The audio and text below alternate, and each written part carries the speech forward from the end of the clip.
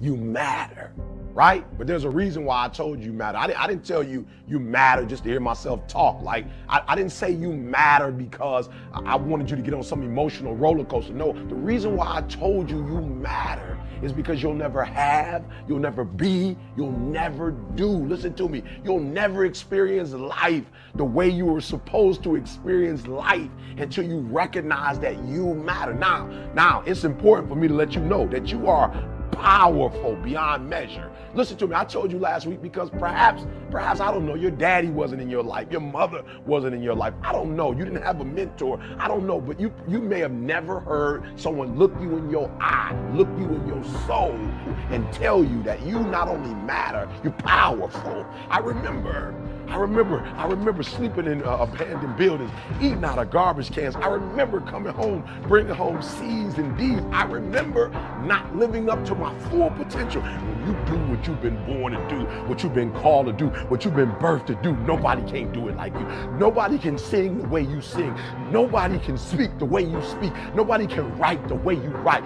Nobody can love the way you love.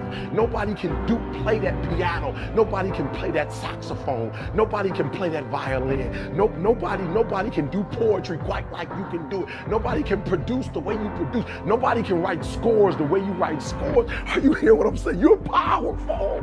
When you know within yourself that there's something you want to do, and I believe that all of us were born with a purpose, that all of us have something that we are supposed to do, that all of us have some goodness within us, and that goodness gives us a responsibility to manifest our greatness.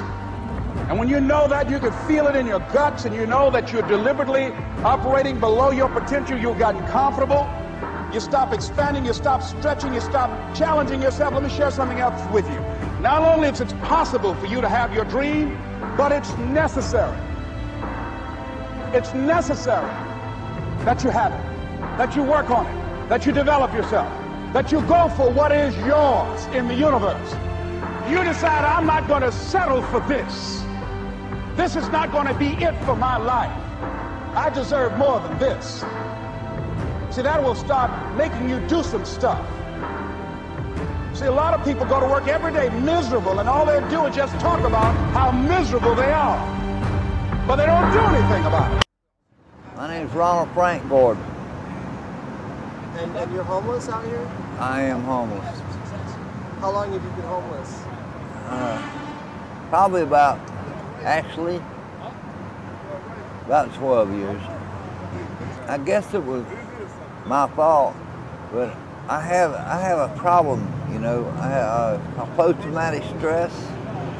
I just don't know how to cope with it. But the VA is trying to help me, but every time I feel like I'm getting some help, I get paranoid, schizophrenic, and I just take off. You know, I leave. They have, all you got to do is see it. National Defense Service Medal, Veterans Service Medal, Vietnam Campaign Medal, Purple Heart, Combat Infantry Badge, Air Medal. But what I've come to appreciate when you're working on changing your life, changing some bad habit, getting out of addictive situations or relationships, or working to build a dream or making a difference in our society, it's hard. Easy is not an option. It's hard living. Life is hard. That's rough. How people look at you, how they respond to you. It's very hard. But you know that in order for you to get where you want to go, this is one of the hoops that you have to flip through. So if it's hard, then do it hard. Now, how do you hang in there during the hard, difficult times? Les, you must have faith. You've got to believe in yourself. It's possible that we can have our dream. Yes, it is. Other people have done it. then we can do it. We fail a lot of times. Well, a lot of other folks fail, and eventually they came back and they succeeded. So it's possible we can have what we want. And we know that we want to get it. It's necessary that we align ourselves with people that think like we do. It's necessary we get negative, do-nothing people out of our lives. It's necessary we never stop learning and growing and developing ourselves. It's necessary that we never give up. Never give up. Never give up. Don't ever let somebody tell you you can't do something. Not even me. You got a dream, you got to protect it. People can't do something themselves. They want to tell you you can't do it.